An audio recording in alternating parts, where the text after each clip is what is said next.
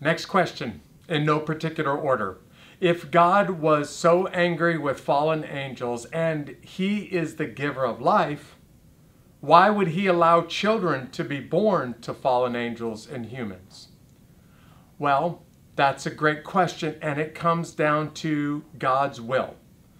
Now, part of what you're asking is, what was going on in God's mind when he allowed this to happen? And the truth is, that's not recorded for us anywhere in the Bible. And if it was recorded, there's no way that your human mind or my human mind could possibly understand God's infinite mind.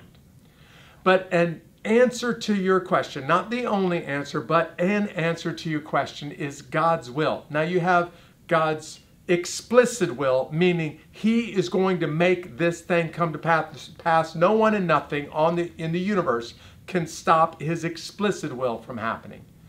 The other type of God's will is his permissive will, where he allows things to happen. And you even use the word allows in this question. He allows children to be born.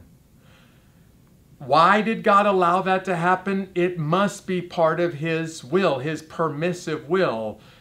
What was going through God's mind when he allowed it to happen? I have no idea. And therefore, I couldn't possibly answer this question for you. That's the best that I can do. I hope this helps.